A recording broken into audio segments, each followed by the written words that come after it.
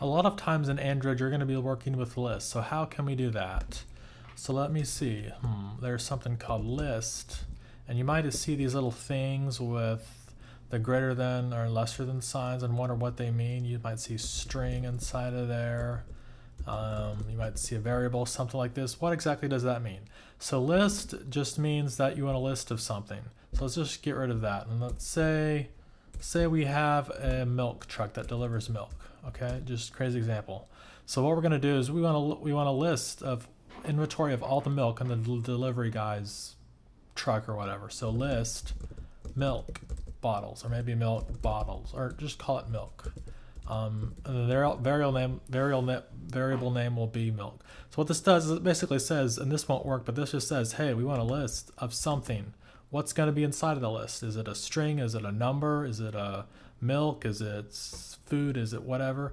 So let's go ahead and just get rid of that. That's kind of pointless, and maybe the analogy doesn't go over so well. But let's declare something at the top. So right after a class, list, and what we're going to put inside it is a string. We'll put people's names inside of it. So string. That means we'll have a list, and it is important to note that I do have auto import, so it automatically imports stuff that we need. So if I open this up again and I get rid of that, it should take it out. So yeah, so it's removing the calls at the top. So list string mlist. There we go. And see how it adds that right there for us. I'm just going to go ahead and close that, but that's important. Now, you can do that in settings. I have another video on that, so I'm going to go ahead and close it. If I can close that, there we go. Okay, so we have our list. Now we need to initialize it. So it's something you need to do. So list, we have a list of strings. So strings is characters, and the variable name is mlist. So the variable name mlist equals, then just as we create new objects or whatever, we're going to go new. Now name this ArrayList. Put nothing inside it and write it just like that. So basically saying the variable there, the same variable there, we want a new ArrayList. So let's do something. Let's put mlist dot, and now we have, because it is a list, we have access to certain methods. So I'm going to get rid of that dot. I'm going to put the dot back in, and you can see all this stuff that you can do. What I have right here is add. So just start typing add, and you'll see it there. Now it'll tell you it's looking for an integer, and this is kind of important. So it'll tell you what it's asking for. So so right now you see in the yellow it says integer, location, string, object, whatever. Say we get rid of that. What if you want to find out what goes inside? Hold on the command key and put your mouse oh, it doesn't work. Forget that. That's for something else. Anyway, that's my bad. Sorry. So let's get rid of that. Dot add. The reason it's I won't get into that now. My bad. Sorry. Okay, well let's just start. We start counting at 0. So let's put in 0. Let's put Daniel. mlist. So let me just explain what's going on. So basically, in this list variable, we have an index, which always starts at 0, and it goes to 1, 2, 3, 4, 5, 6, 7, 8, 9, 10, or whatever. And then you have the string. So the string is my name, Daniel. So it can be anything. So we get mlist, add to that, add this stuff.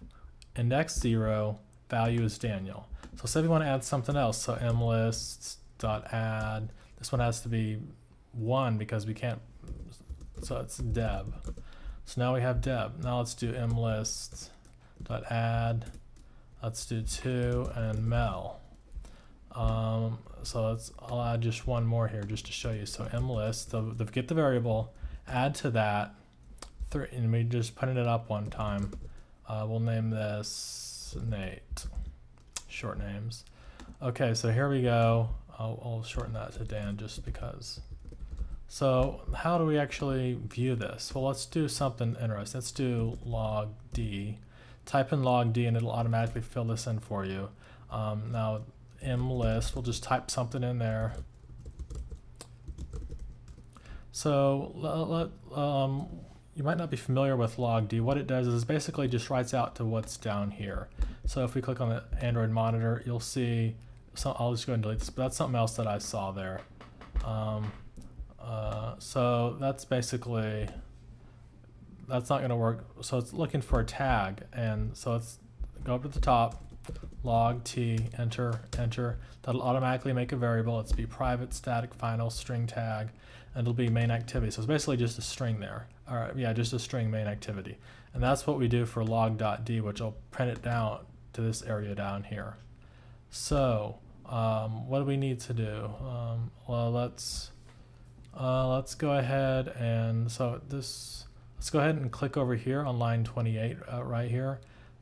So on the same line the log is on, we can hit that button right. Actually, we don't need to do that. We'll just do it this way. Save it, and I'm going to go ahead and run it. So I think I explained pretty much everything. And this is a demo up from before. But okay, so now it just ran. Now if you look down here where it says main activity, that's because the tag up here is main activity. And you see onCreate, that's onCreate's right there, mlist. So you see onCreate, mlist there. And then then plus the variable mlist. So there it is, Dan, Deb, Nate, Mel, Nate. So this is basically how you create a list. So just to recap, call it with list, and then whatever's going to be inside of the list, put it in here. So string in this case, because strings are characters, not numbers. So we name the variable mlist. We come down here, we initialize mlist with put the new keyword there, call it ArrayList, lesser than greater than signed, and then parentheses. And then get on the same variable, use the add method on there to add and start at 0 and work your way up to 100 or whatever. And just inside of between that and that is where your stuff goes. So 0, Dan, 1, Deb, 2, Mel, 3, Nate, etc., etc. And then what this does, if you just type this is for debugging, but if you type log d and enter, it'll automatically create a tag for you. And log t at the top, so log t, and that'll create that for you. So that pretty much covers it. That's just the basics of lists, and we'll get into them. It'll be more, well, you can make them much more complicated. But just for now, that's the beginning of it, and hopefully you learned something. If you have any requests, let me know, and I'll make videos on pretty much whatever you want. Okay, bye.